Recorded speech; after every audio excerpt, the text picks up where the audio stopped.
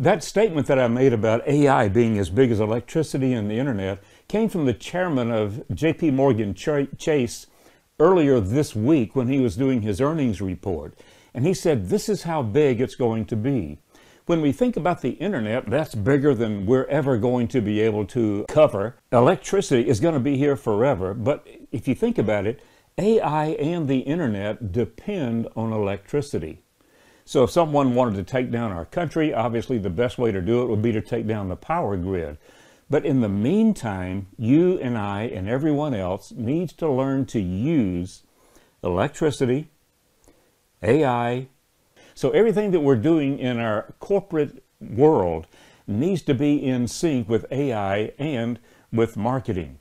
So when I look at marketing, what I see is that's where branding really occurs. But the branding has to match up with the opportunities in the marketplace and the face-to-face events that are going to happen in sales. So what happens is application happens in sales, branding happens in marketing, and when they come together, there's magic to be had.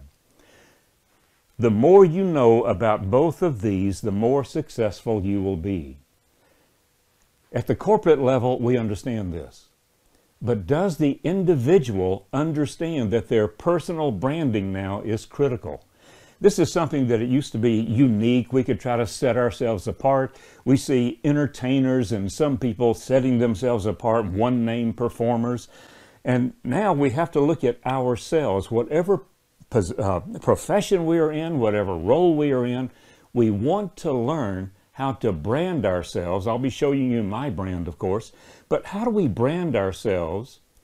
Not just to say, hey, look at me, but brand ourselves to say, here's what we could do for you. When you have a need, when you have a desire, when you have something that you want to accomplish, my brand can help you do that. And the brand has to speak to that.